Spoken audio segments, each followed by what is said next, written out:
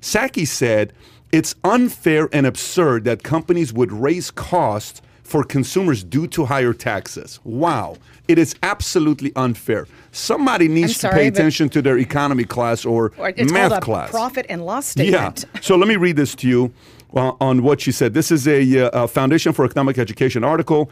Ayn Rand famously quipped, you can avoid reality, but you cannot avoid the consequences of avoiding reality. Let me say that one more time. You can avoid reality, but you cannot avoid the consequences of avoiding reality. At a Monday press conference, Pskai was confronted by journalists citing data showing that House Democrats proposed tax increases would violate President Biden's pledge not to raise taxes on anyone earning less than $400,000. In particular, multiple studies have shown that the proposed increase in corporate tax rate from 21 to 26.5 will lead to lower wages for workers and higher consumer prices. Pskai responded to the journalist's query by downplaying the potential pass-along costs and simply declaring them immoral.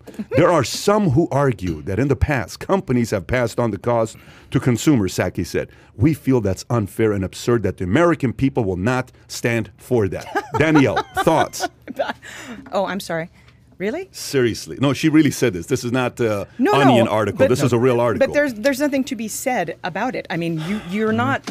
Businesses are not in business to be charities. Yeah. They're 501c(s) if they're charities.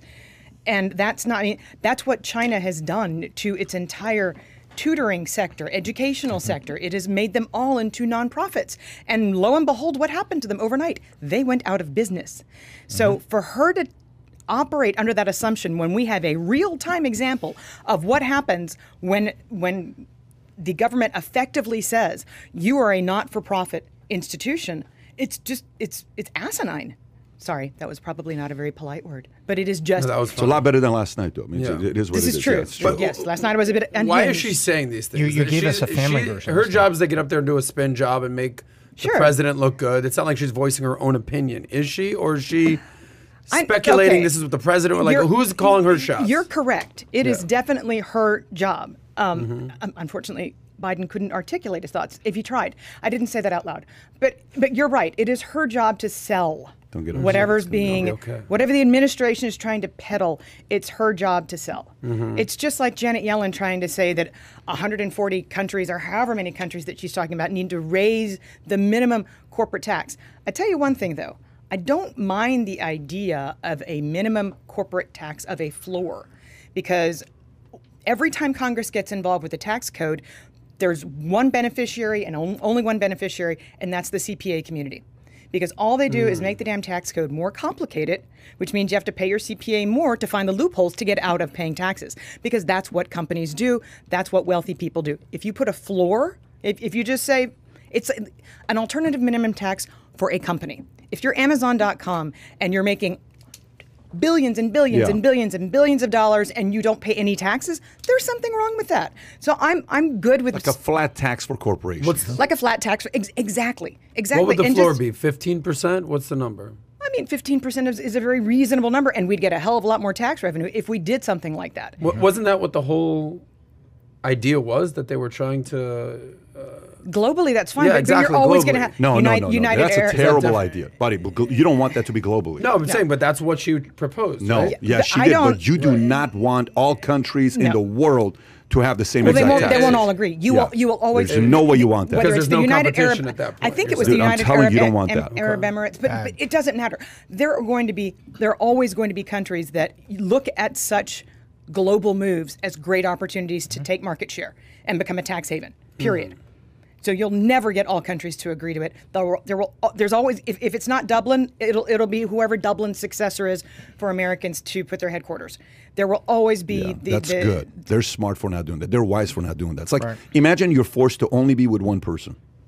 Like you're chosen. There's only one person you can be with. You would be miserable. That's marriage, though. But no. You're forced to. Marriage is choice. Gotcha. Right. You're forced. You're not forced to get married. You choose to get married. In this situation, if everybody's taxes is the same across the world, you're forced. This is it. You ain't got another Mars to go to or moon to go to build a big build a business for yourself. Musk. This is it for you, right? And I mean, if you look at China, they're giving tax breaks to industries that they want to succeed. The semiconductor industry. They're not giving tax breaks to real estate companies at all, but they are giving tax breaks to industries that they want to build internally so that they're less reliant on imports. And over here in the United States, we're talking about jacking up the corporate tax rate. We're just going about this the wrong way. We really are going about it the wrong way. And her points are just idiotic. I think Pskai missed it. You know, you go deep and you really give everyone the depth behind it. But there is things that are just so simple that was in front of her. Like, businesses are not going to do this. I'll give you a tale of two cities, Grubhub and DoorDash. Grubhub contract did not let you price delivery different from pickup or in. So if you wanted to use Grubhub, your contract said the price had to be the same for everybody. Whereas DoorDash says, well, wait a minute, I'm going to charge you $30. If you want to put a $3 service fee or something on that, but it's going to be delivered, great. Well, 2 years later, Grubhub is suffering, and nobody wants to work with Grubhub. None of the restaurants want to work with Grubhub. You're killing me. You take 30% to deliver. I can't even put a service fee on it because you're controlling my pricing, which is basically what Pskai was saying. Price controls. DoorDash says, you want to put a service fee on there to cover 30%? Fine. I just want to deliver it hot for people that love your food.